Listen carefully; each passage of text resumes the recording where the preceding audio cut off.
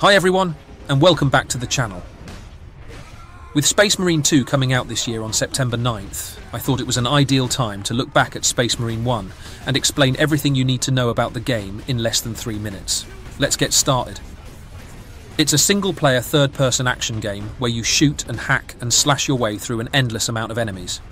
The game originally came out in 2011, so it looks pretty dated, although I feel it's still good enough. At least it means it runs pretty great.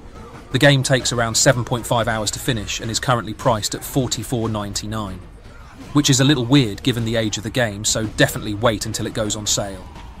During sales, it will go 80% off at least, and the next one will be on the 27th of June.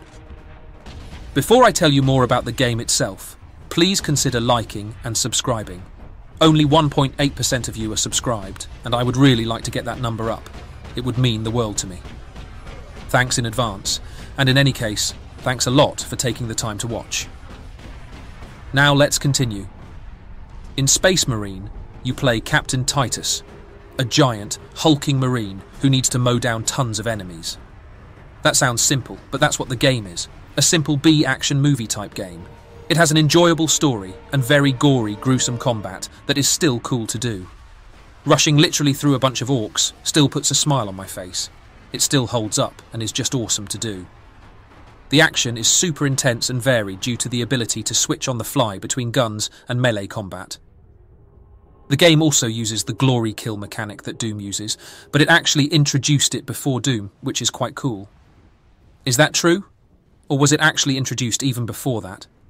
Let me know in the comments if you know. Glory kills mean that you need to kill in a specific way to get your health back. This keeps the action always moving forward, because if you hang back, you will slowly lose health and eventually die.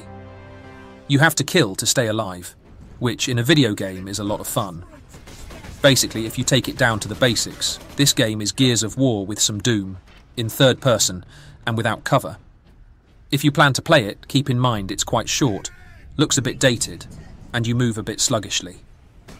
About the sluggish movement, it doesn't bother me since it's kind of a feature of being a big Space Marine. Overall, the game is still tons of fun.